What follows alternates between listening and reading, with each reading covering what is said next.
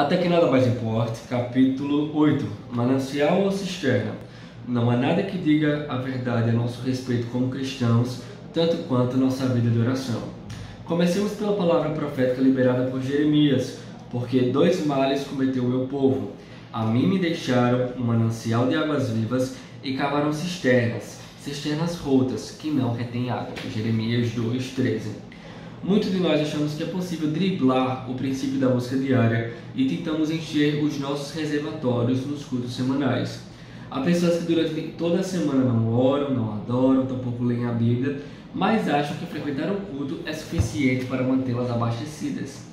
Ninguém sobrevive dias toques em sua vida espiritual. Não existe uma espécie de crente camelo que enche o tanque e suporta 40 dias de caminhada no deserto. Entretanto, muitos de nós agimos como se isso fizesse parte da nossa realidade. Erramos em não buscar a renovação diária em Deus, como declarou Smith Wigglesworth, o apóstolo da fé. Se há algo que desagrada a Deus, é a estagnação.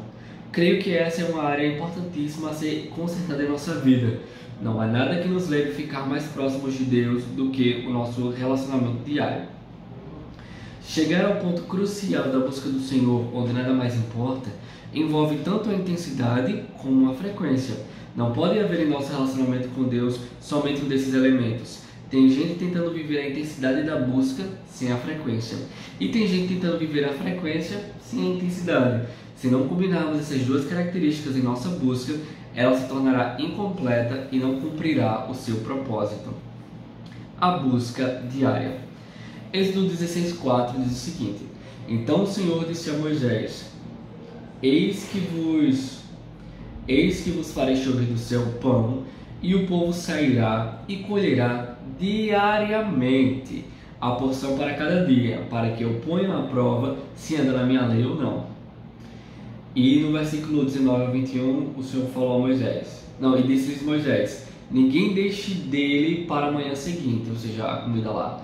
Eles, porém, não deram ouvidos a Moisés. E alguns deixaram do maná para o dia seguinte, porém deu bichos e cheirava mal. E Moisés se indignou contra eles. Colhiam-no, manhã após manhã, cada um quanto podia comer, porque em vindo o calor se derretia o maná. E, na verdade, o Luciano Subirá, ele fala que as pessoas elas faziam isso porque já não precisava no outro dia pegar maná, pegar lá a ave, então era muito mais fácil fazer um reservatório. A razão de agirem assim foi por comodismo, para que não tivesse de levantar cedo e ter o mesmo trabalho do dia seguinte, uma vez que quando o sol se levantava, o maná se derretia. Os israelitas demonstraram que tinham esse mesmo tipo de pensamento, ao achar que podiam driblar a regra da busca diária. E nós também, milhares de anos depois, continuamos presos a essa mesma forma de pensamento. Não há como trabalhar com estoques no que diz respeito à presença de Deus. Devemos buscá-lo a cada novo dia.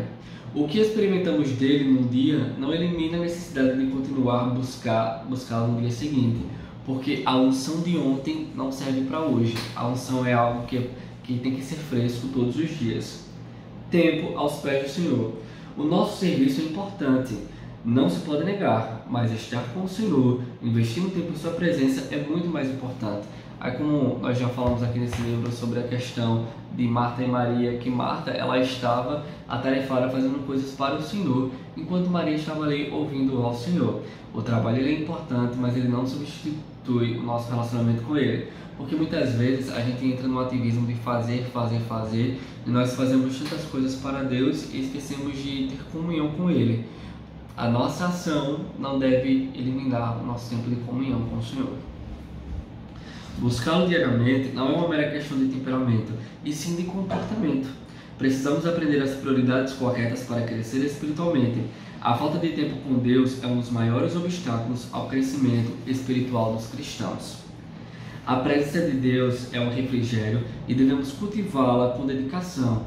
O Senhor Jesus declarou: poucas coisas são necessárias, ou mesmo uma só.